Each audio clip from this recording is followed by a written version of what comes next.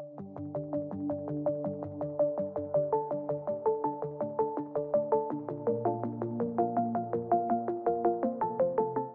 students, welcome to the answer writing program. First of all, wish you a very happy new year and wish you a lots of learning, lots of good health, lots of success in this coming year. So as we are entering into 2024, let's discuss that what we have already done in the past 4 months.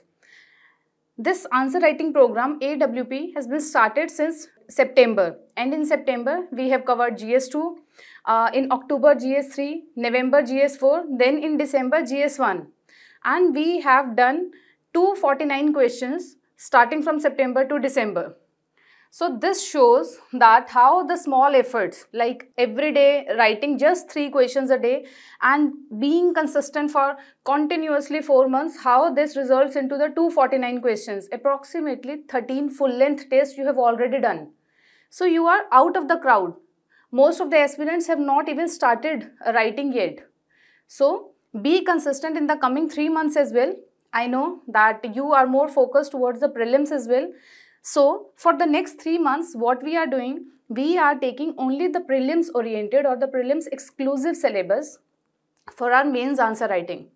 Like, will not deal with the society, social justice, governance, world history, disaster management, internal security, but we will be doing the answer writing practice for the prelims exclusive topics, so that you will revise your syllabus for the prelims as well and continuously doing the answer writing practice also till March. So we will be covering GS2 in January, GS3 in February and GS1 in March. So be consistent with this answer writing. Just spare your 30 minutes every day, write it, all the 3 questions, put it on the portal, get it evaluated, self-introspect, see this detailed discussion and improvise yourself. So let's start with the today's discussion. So in today's video, we will be dealing with GS2 polity and the topic would be preamble and schedule. So let's take an overview of all the 3 questions. So the first question is dealing with preamble. The second question is related to absolute economic equality, why it is not required, why it is not desirable, and how to address the disparities. And the third question is related to anti-defection law, which is there in the 10th schedule. These both are of preamble. So let's start one by one. The very first question says that do you think that preamble is merely a preface to the Indian Constitution without any substantial significance? So what this question is saying, that preamble is merely a preface without holding substantial significance. So merely a preface, it means it is just setting the context or setting the stage what exactly is in the main book or the main constitution. So is it just setting the stage for the constitutional framework or for the constitution, whatever written in the constitution? No, it is not like that. It holds the significant importance or it holds the substantial significance because it establishes the guiding principle, the fundamental purposes for the constitutional framework. So this way you can start the introduction by just saying that how preamble establishes the guiding principle and the fundamental purpose of the constitutional framework. You can write the introduction. You can also write some important dates, that this preamble was adopted on 26th of November 1949 and it became effective from 26th January 1950. So this way you can start with the introduction. Next comes the body part. Now we have to tell that how preamble holds the significant importance. So for that we need to tell that preamble is not just a preface but it holds so much importance as it tells us that what is the source of authority for the constitution. Like it establishes the people as the ultimate source of authority. And in India, we do it via our elected representatives. So finally, we are the ultimate authority to govern our nation, to govern our state. Then it also tells about the nature of the state. It tells that India is a sovereign, socialist, secular, democratic republic. It means there is a representation of the public is the head of the state. Then comes, it also tells about, it also throws the constitutional maker's mind, that what was in the mind of the constitutional makers. Like it reflects about their fundamental values and the philosophy of the constitutional makers. It also, preamble also tells us about that the constitutional makers wanted India to be the welfare state. They wanted to focus on the justice, fair and just nature or behavior to everybody, to the citizen of the people, and that justice should be socially, politically and economically justice should be there. Then they wanted to establish the polity, the state, the nature of the polity, that should be liberal. That is why there are the fundamental rights. So that is why they have written in the preamble that we want to establish the liberal polity where the people have the freedom of thought, expression, belief, faith and worship. Next comes, they wanted to establish the egalitarian society where everybody should hold or uphold the equality. Equality in what? Equality in status, equality of getting or accessing the opportunities. Next comes the culture. They wanted to promote the culture, they wanted to promote fraternity and unity. So everything, all these points are written directly in the preamble. So from the wordings of the preamble, we are telling that this is how preamble is holding the significance.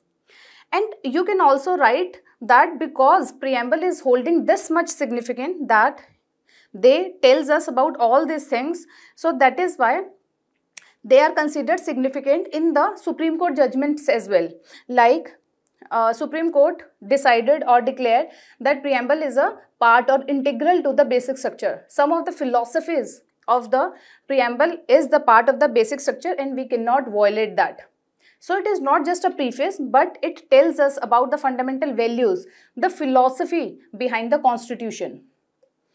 And also Supreme Court tells us that when there will be any ambiguity or any uncertainty, so this preamble will act as a guiding tool to show us the light that how to take the decision in that uncertainty.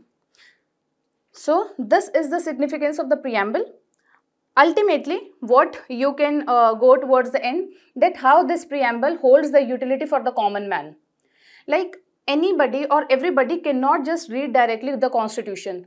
So the preamble is the gist. It shows the philosophy behind the constitution. So if we read preamble, we know about the basic nature or the characteristics or the philosophy in the Indian constitution as well.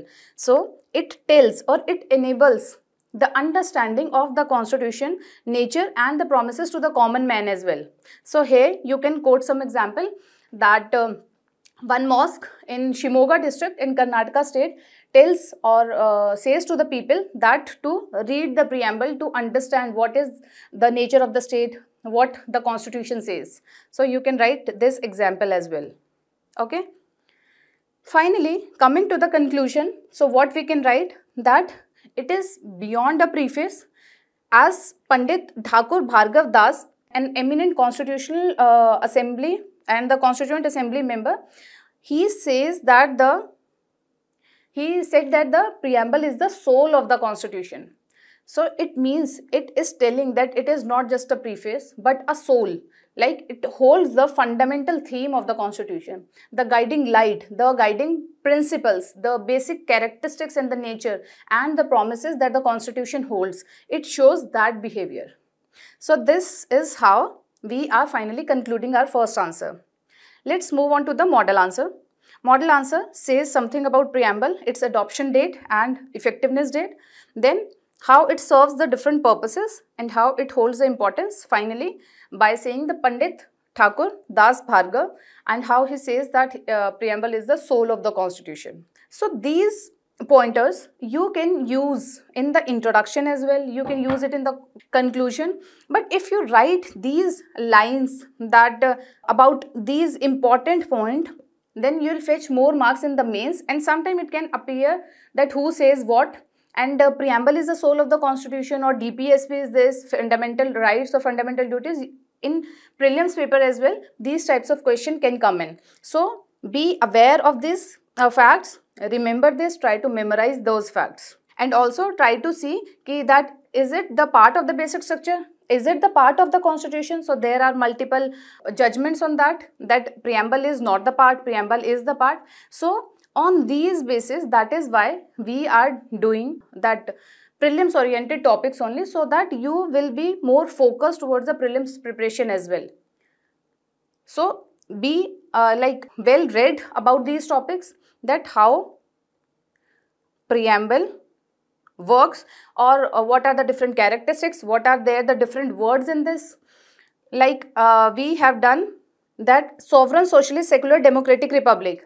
If we are writing it here, and in the previous year question prelims as well, they were asking about that is socialist written in the preamble. So that is why you should be more focused about each and every word in the mains answer as well. Now let's move on to the second question. There is a view that absolute economic equality is neither possible nor desirable. It is argued that most a society can do is to try and reduce the gaps between the richest and the poor member of the society. Do you agree?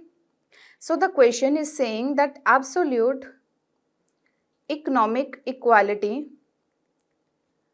is neither possible nor desirable. What we can maximum do is to reduce the gaps between rich and poor. So the keyword is do you agree. So if we agree, we have to write it in the favor of these points. So in introduction, what you can do, you can write the definition of the economic equality, that it is about the equal distribution of the wealth and the income in any country or in the state, where every citizen or everybody possess the same level of wealth and income. So this is about the economic equality. Now the question comes about the absolute economic equality, where everybody holds equal amount of the income and the wealth and opportunities. So is it possible? Is it desirable? So why it is not possible at all? Because there are the different individuals, they have the different capabilities, like they have the different skill set, they have the different entrepreneurial acumen. So they have the different education background, they have the different health aspects. So their productivity can be different. So their income levels will be different. So this is not also possible as well, because of the different characteristics of the human being, of their different capabilities, skill set. First point is about the different individual capabilities. And second, why it is not possible? Because of the different market dynamics. Because there are the different economy sectors, like agriculture is there, manufacturing is there, then tertiary level, then second quaternary. So all the different level have the different earnings. And the people involved in that, they have the different earnings, they have the different income level. And also there are the different market dynamics, like if anything which is in the demand, obviously people will pay more for it, and that rates will be different, their income levels will be different. So the market perspectives or the market dynamics is also the reason that why absolute economic equality is not possible. First thing. Then second is why it is not desirable. If everybody possesses the different amount of income, different same wealth, same opportunities, same income level, so where are the incentives? Whosoever is doing the best of the whatever the efforts they are putting in. So equal or the equality in the income disincentivize the best people. So this stifles the innovation, entrepreneurship, and the overall economic growth. So this is why it is not desirable as well. Next, coming to the point that now what we can do, shall we leave it this much economic disparity? No. We can try to reduce the gaps between the rich and poor. We can try to address the inequalities. We can try to provide the fair and the just to everybody, just distribution of the services, of the goods, etc. So you can also write about that the inequalities in the society creates the social unrest which hampers the economic growth. So we should try to address this, and by addressing the inequalities, it promotes the social cohesion. When the people will act with the fraternity, brotherhood, like they do not have the hatred amongst the poor earning people and hatred towards the higher earning ones. So there will be the higher social cohesion. Now there will be the increased opportunities access to the people. So now there will be the equitable distribution of the benefits to all the sections of the society. And how we can do this? We can achieve it by the policy or the governmental interventions. Like there are the progressive taxation system is there, welfare schemes, benefits to the health and the education. So this is how we can reduce or we can try to address the disparities. So this is the whole question, the understanding of the whole question, and we have written this much only in both the parts. So finally, coming to the conclusion, so what we should do finally, we should strike a balance. We should also promote economic growth. How? By encouraging individual initiatives. It means we are not trying to get the absolute economic equality and stifling the individual capabilities, and we should promote the economic growth via encouraging individual initiatives. Also, at the same time, try to address reducing the disparities, or so that the benefits will reach to all the segments of society. So this is how you can write the conclusion. Let's see the model answer. Writing about something about the economic equality, reasons why this absolute economic equality is not possible, why this is not desirable, what we can do maximum is to strike a balance or reduces or addressing the gaps, the disparities. So this is how we can write the second question. Let's move on to the third question. Anti-defection law is defeating the purpose of what it was meant to achieve. Critically analyze. So how we can write this particular question? We can tell something about anti-defection law. Very short, you can make some box, tell about the provisions, or even you can ignore this part. Then the purpose of anti-defection. Then what are the challenges with that? So this will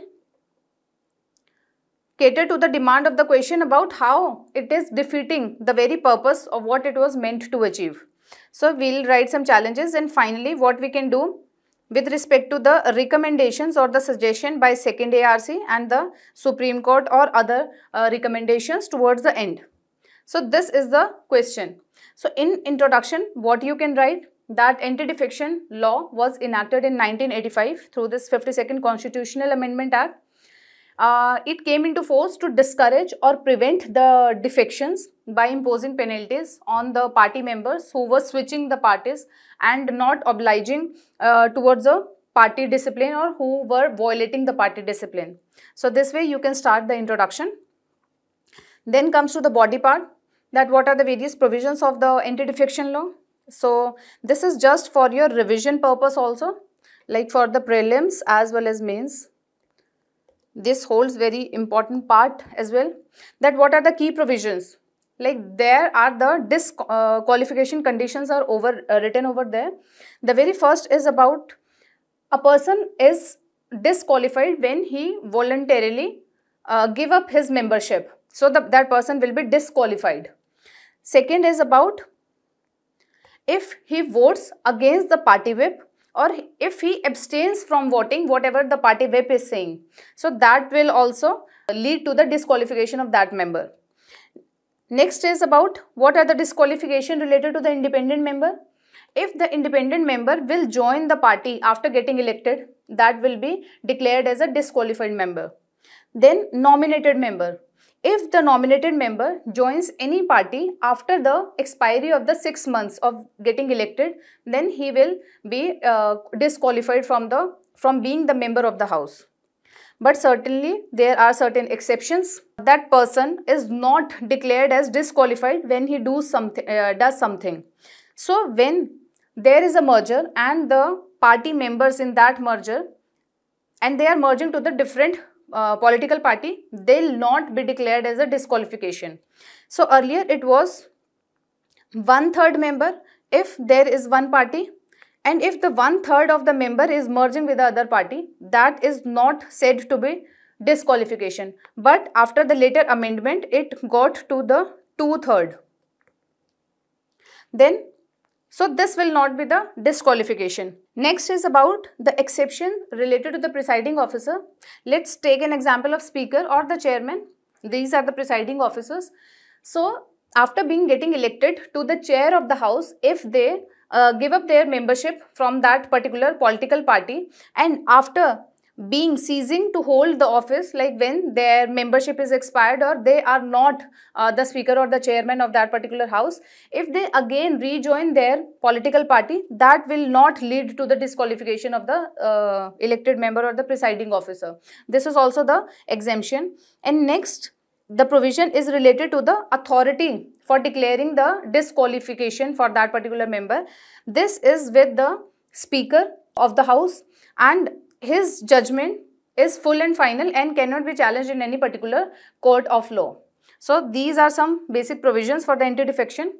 Next comes about the purpose of the anti-defection. Why at the first place this anti-defection law came into the force? So first is about to make the stability of the government. Like if any particular members, they are switching, like as we have seen in the case of Ayaram Gayaram, if they switch from one party to another party, that leads to the step down of the government. Like as we have seen in 1999, Atal Bihari Vajpayee government, they just had to step down of the government just by lacking of one vote. So this was the best example that even if the one person is not there, these cannot form the government with the majority government or the coalition government, whatever the case may be. So the defection leads to the instability in the government. Next comes about the prevention of the horse trading. What is horse trading? The selling and the buying of the legislator. Just for the financial gains, they were doing that. So anti-defection tries to prevent this horse trading. And you can also quote some example like Operation Kamal or Operation Lotus was there, where one party member tries to poach the party members of the other party just to make their government. And like earlier it was in the Karnataka state, then Delhi also it happened. So one major government tries to poach the political party members so that they can form in the majority. Next comes about the promotion of the party discipline. Why this anti-defection promotes the party discipline? Because this disqualification also applies to those who violate the party rules or the party whip decisions. So it also tries to promote the party discipline. Next is about the preservation of the mandate. Like whosoever came as an elected representative, they have come up after getting votes from the people in the name of their party as well. So the people have trust on them. But if they are just switching from one party to another, they are violating the trust of the people. Next comes enhancement of the accountability. Again, it is the same way that they should be held accountable to the people and they should be responsible for their acts as well. So this is why anti-defection law tries to achieve these objectives.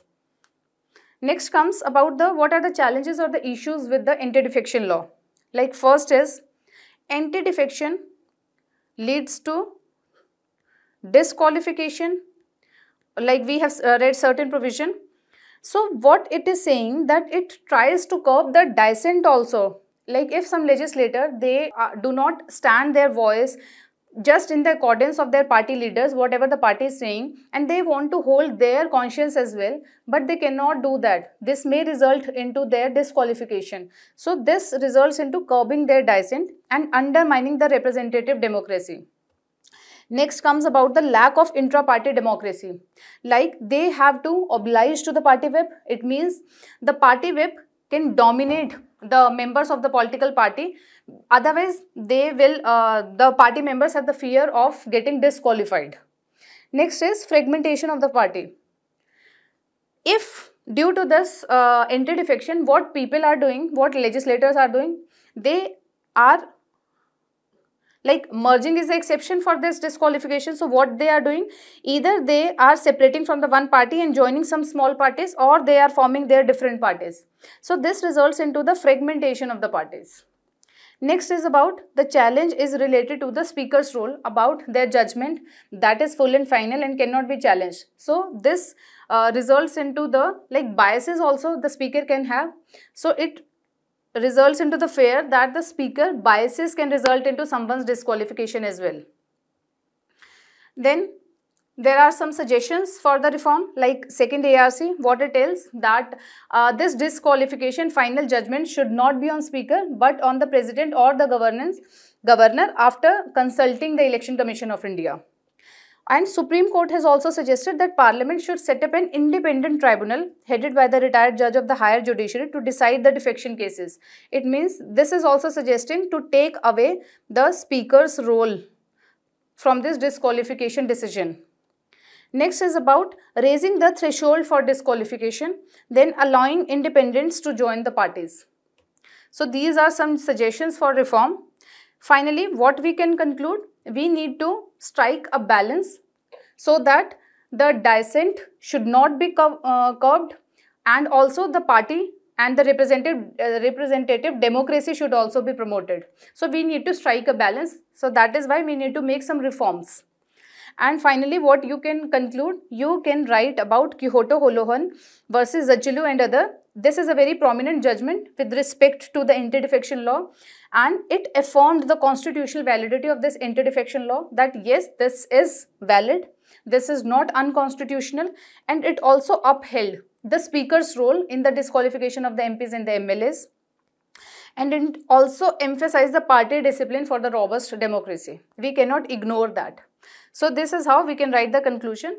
Let's move on to the model answer, starting with the basic definition or just the description of the anti-defection, then provisions, then purpose, then what are the issues behind that, and some suggestions, and finally Quixote Holohan case and how it makes the robust and the accountable democratic framework in the country. So this is it from my side for today. Thank you and have a nice day, and keep learning and keep writing. Thank you.